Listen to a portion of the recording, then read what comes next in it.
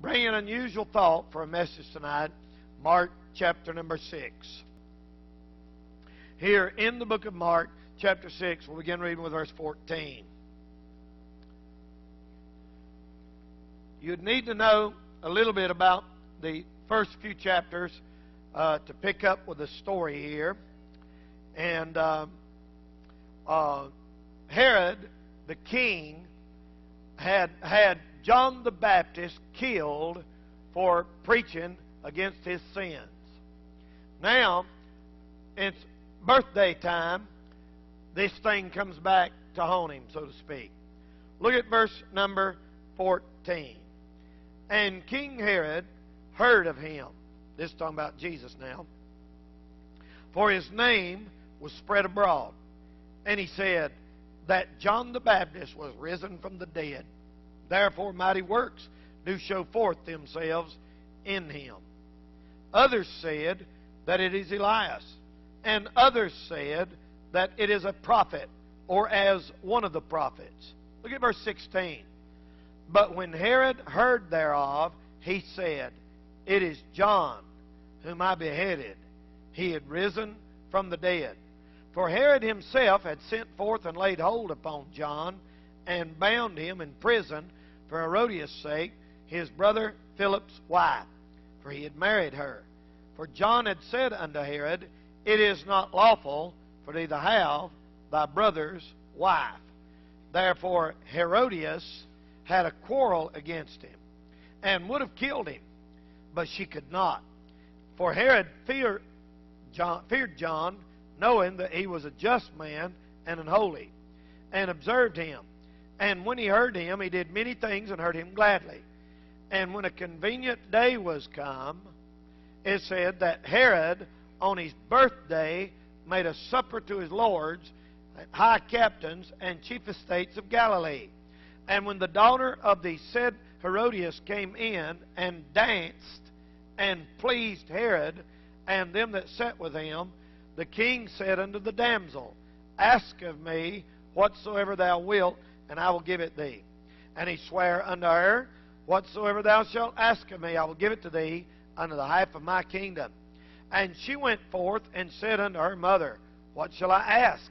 And she said, The head of John the Baptist. My. And she came in straightway with haste unto the king, and asked, saying, I will that thou give me by and by in the charger the head of John the Baptist. And the king was exceeding sorry, yet for his oath's sake, and for their sakes which sat with him, he would not reject her. And immediately the king set an executioner, and commanded his head to be brought, and he went and beheaded him in the prison, and brought his head in a charger, and gave it to the damsel, and the damsel gave it to her mother.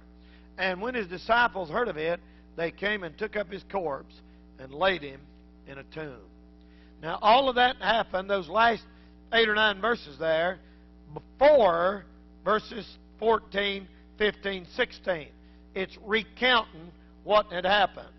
And at this birthday party, Herod heard somebody come in and said, Man, there's a guy out there raising dead people. He's healing lepers. He's giving sight to the blind. It's a miracle. This man is supernatural. And the first thing Herod thought was John. His conscience had been bothering him, evidently, for having John killed. Because, see, he really respected John. And the first thing that hit his mind was, John the Baptist has come back, and he's doing miracles, and I'm in trouble. Now, that's human nature for us to think like that. And I want to take that thought tonight, and I want to preach on the subject, the ghost, plural, of past sins. The ghost of past sin. Herod, the king, lived in the days of the preaching of John the Baptist and the Lord Jesus Christ. He had this happen, and he thought, it's because of what I did. The old saying is, chickens come home to roost. The other old saying is, what goes around, comes around, goes around. And the old saying is, whatsoever a man soweth, that, what the Bible said, shall he also reap. And no truer words have ever been spoken. Tonight, we're going to look at that truth from the Bible.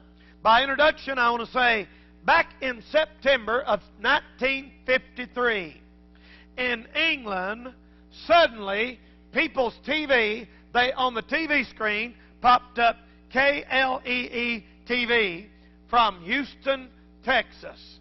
This popped up in England on people's TVs, and it was a little local station in Houston, Texas. They had no explanation for it whatsoever. KLEE TV had gone out of business 3 years earlier in 1950.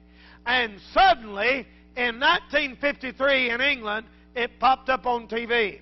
That meant those waves evidently were out in outer space somewhere, evidently, floating around, and somehow entered the atmosphere and hit the antennas in England and showed up on TV. And people couldn't believe it.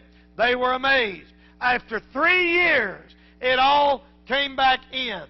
Now, ladies and gentlemen, tonight, sin is that way. Sin will come back to haunt you. It always has. It always will. It always does. Ladies and gentlemen, it is a known fact that your chickens do come home to roost. That's a scary thought, but I'm preaching on the ghost of past sin.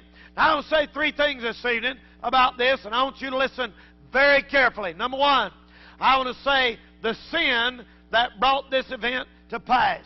It had a great desire for sin. The dance. They were having a dance. Nothing good's ever come out of dancing, worldly dancing. David danced before the Lord with all his might, not with a woman, not to music. Just dancing, shouting, and praising God. That's not the kind of dancing they do on country western shows or MTV or VH1 or MTV. That kind of dancing always brings in the flesh and problems and sin. The old preachers used to say, a dancing foot and a praying knee don't grow on the same leg. And there's a lot of people today think, well, I'm a senior preacher. I don't care if you're 100 or 10. A dancing foot and a praying knee don't grow on the same leg. You'll not pray and dance. You won't dance and pray. You'll quit one or the other. And the dance brought this event to pass. They never intended for it to end like that. We never do. And this little girl come in and started dancing. And she danced, and it got wicked, and hair's about half drunk probably. And he looked at that girl, his own daughter-in-law, or his stepdaughter, and he looked at her, and he said, man, you sure look good, honey. You can have anything you want, and the half of the kingdom. And she said, wait just a minute. I've already got everything, and my mama's queen. I've already got a brand new Maserati as soon as I get my license, and I've got to pass this and finest clothes and everything. She said, Mama, what should I ask? What do you want me to ask? Big mistake. A backslid girl asks a more backslid mama what to do. And backslid mama gives the wrong advice to the backslid daughter. And she said, well, we got everything else. Get that preacher's head. What preacher? John the Baptist. The Baptist. She didn't ask for that Methodist head. She didn't ask for that Presbyterian head. She didn't ask for that Pentecostal head. She asked for that Baptist preacher's head. I didn't write it. I just preach it. They've always preached against dancing. And as you let them other crowd go, she said, get me that Baptist preacher's head. And you know the story. They went in there, there was old John in prison. His ministry had preceded the ministry of Jesus Christ himself.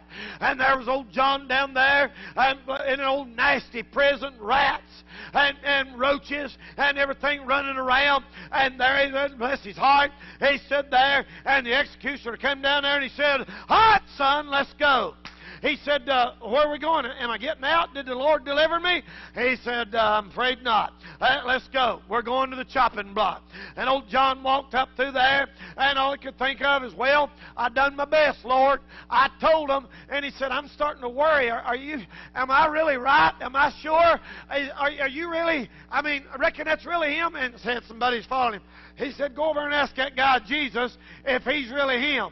And so they took off and run over a little while. They went and found Jesus, and they said they're about ready to kill the Master. And he said he wants to know if you are really the Messiah. He told us, come and ask you. And Jesus looked back at him. He said, you go tell John. He said, the lame walk, the blind see, the deaf hear, and the poor have the gospel preached to them. And they said, all right, we'll go tell him. He's getting a little worried and doubt.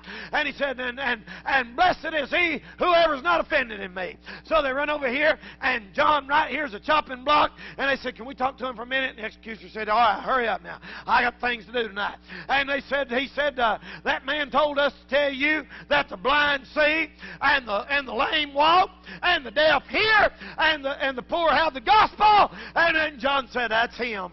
That's him. I've done my job. And he put his head down there and he said, get it about right here. Now, don't mangle me. I don't want to wind up in no hospital. I mean, do this thing right. Get it right here. I'll have a brand new one before my toes quit wiggling. And he put it down like that right there. And that old boy goes, wow. And in the bucket goes John's head. And she puts it in the offering plate. And they take it over there to that rich old, crazy old wicked woman. And she walked around with it. That's another story. But King Herod that night, when he heard about those great miracles, he said, John's come back. It's come back to get me. My sins has come back to haunt me. That's the event that brought this thing to pass tonight. It was a great desire for sin. It was a great hatred for the things of God. They hated the Lord. They hated the Bible. They hated the church. And it come back. Now, I don't care how tough somebody is.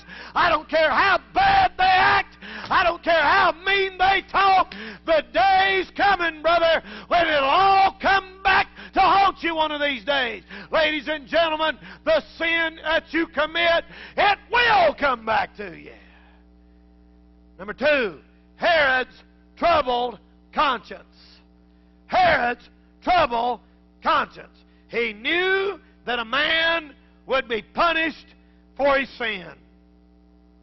He rejected John and no doubt was bothered by John's death.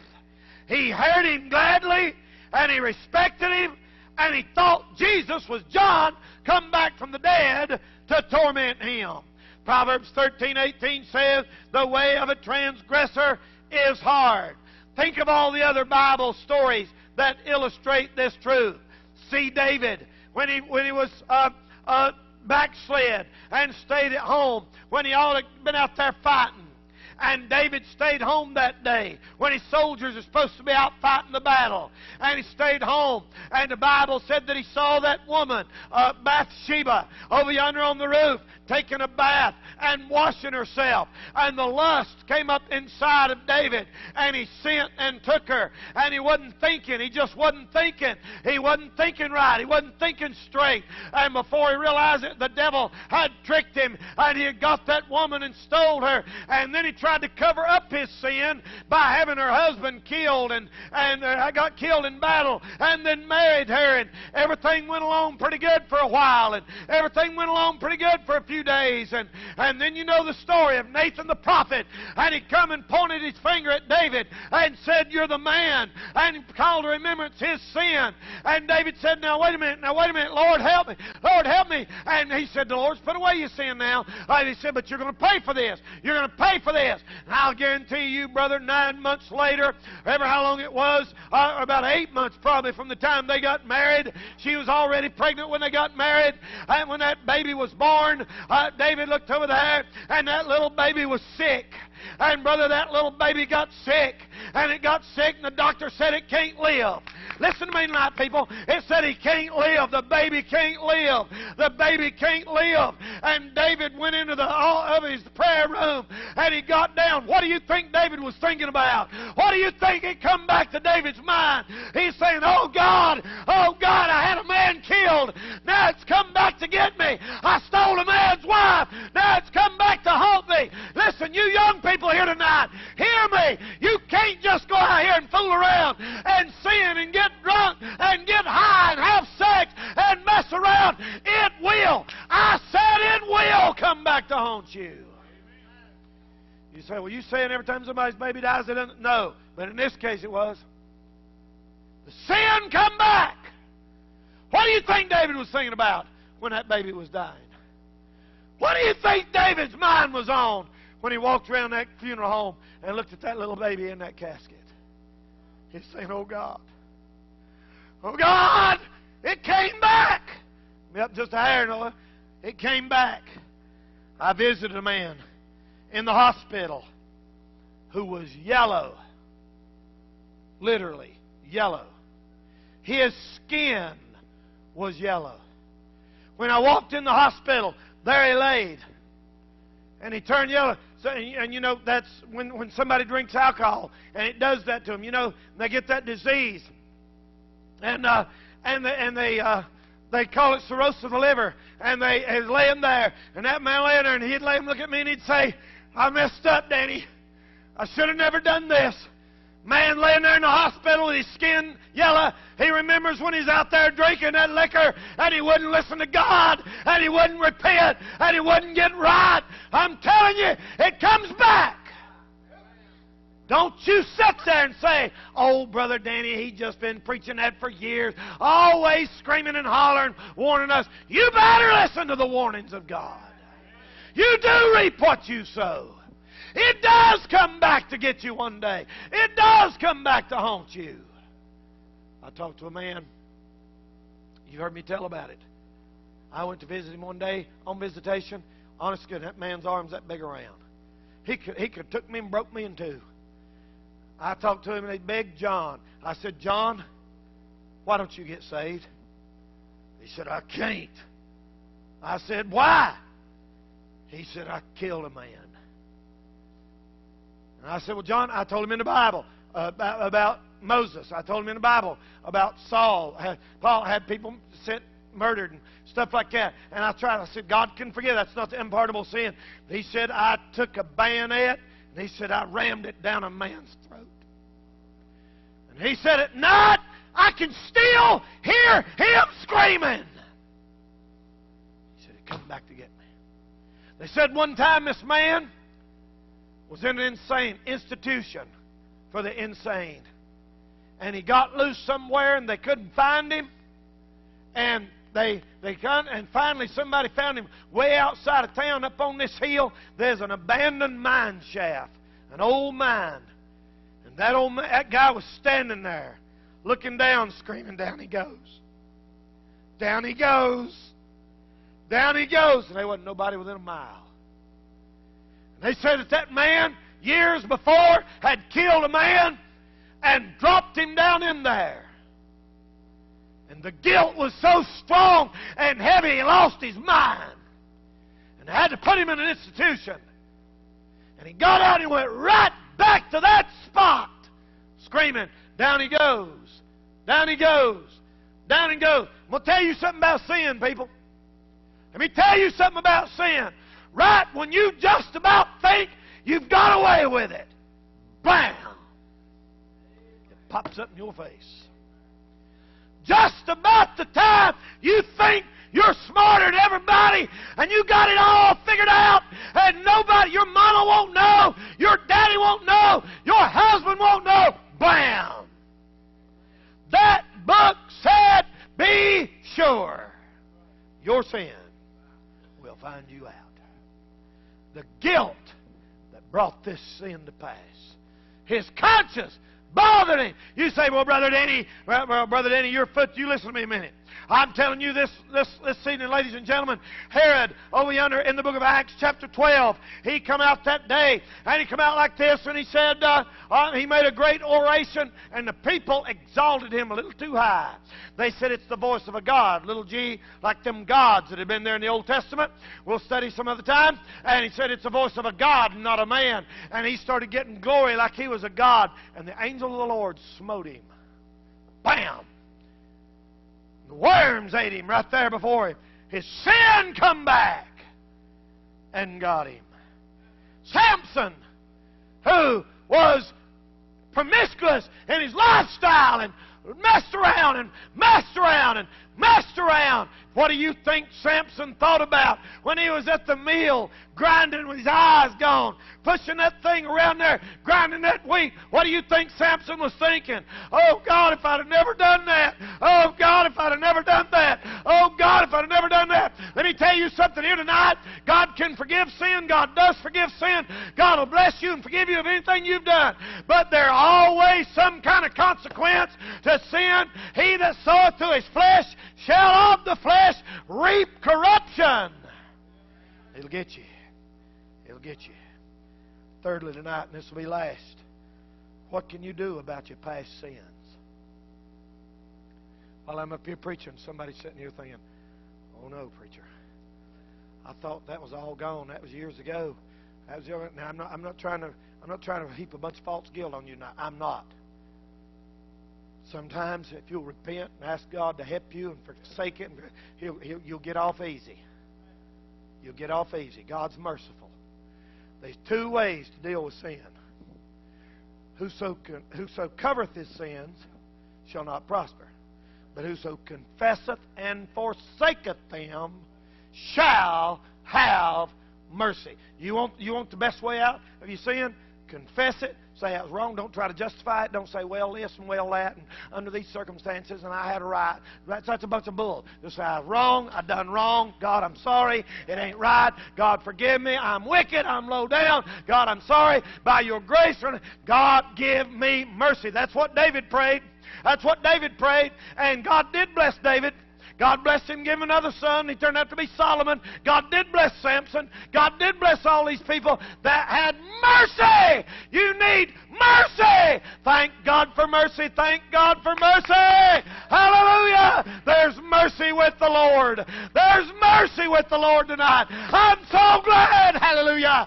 There's mercy with the Lord tonight. I don't mean to paint a negative picture.